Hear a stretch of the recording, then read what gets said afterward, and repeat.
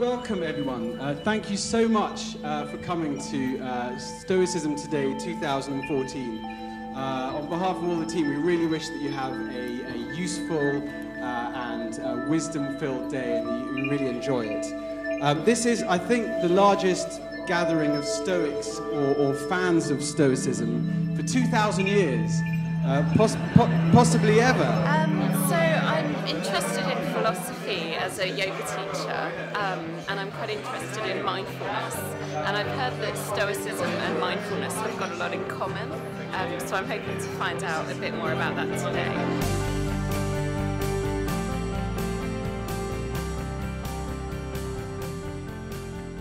Last year Stoic Week had about 2,400 participants, and they were working from a PDF file that could be downloaded from the Stoicism Today website, the WordPress blog. And that was a big success. I mean, you know, maybe we understate that in some ways because of our Stoic temperament or whatever, but you know, we're not whipping in here, but 2,400 people is a lot, you know, it's phenomenal really. So maybe we should blow our own trumpet a little bit.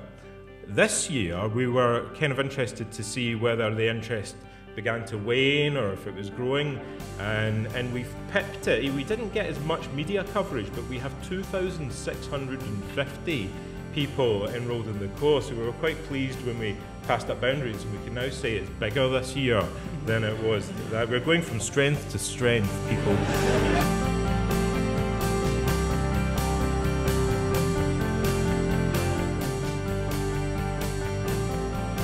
I think once I became interested in it, I started to see it everywhere, and actually as I reflected on my life, I started to see it elements of I would say a Stoic philosophy in my life, from how I was brought up by my parents to school to going into military. So I think once you do become interested in a subject and really start to research it or take it up as almost like a passion or a strategic direction, you do start to see it everywhere.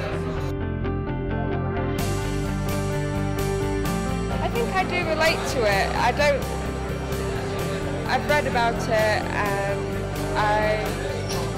I don't like strictly try and practice it, but I do think I relate to it in some ways,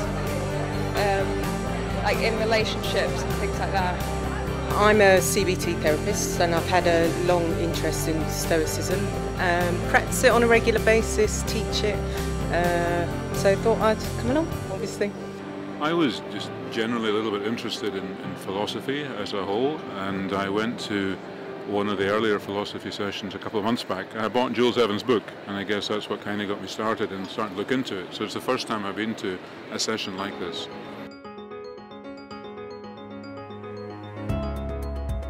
I think, I mean, being a therapist myself, obviously, I've had therapy myself, and it's the one that's been the most productive for me. The one that really kind of makes sense, is helpful, productive, all those sort of things. Everyday kind of adversities, you know, what's within my control, what's outside of it.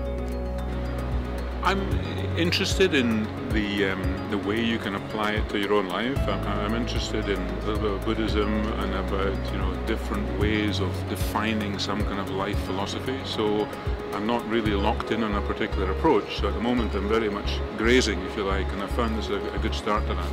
I think in a way Stoicism is always useful, but I think today there are a lot of people who feel they need more of a framework in their lives. Religion and community are not, politics are not providing these. I think there's a lot of people who want a pathway, and Stoicism can offer that larger framework. It's not a religion, but it fulfills some of the same role. I've done the course, the Stoicism This Week course, sort of been applying that and sort of following the meditations each morning and evening. That's been really, really helpful. Did I come across Stoicism? Google. It must have been Google. To kind of doing the different monitoring of yourself in terms of your own reactions to different things, so not reacting maybe the way you're getting frustrated as much as you might if things aren't working out, or, you know, kind of being able to step back and why am I reacting that way, and kind of, you know, being able to check your own irrational thinking sometimes and your own kind kind of emotional responses to life circumstances, what I can control, what I can't control.